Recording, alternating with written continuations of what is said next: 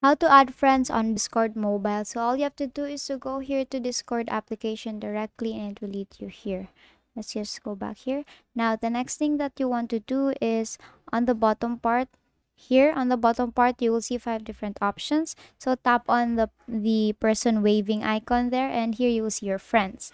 Now under friends on the upper part, you will see 3 options there, and you will see a person icon and plus sign above it. So here, the middle icon here, tap on that, and all you have to do is to enter the person's username there.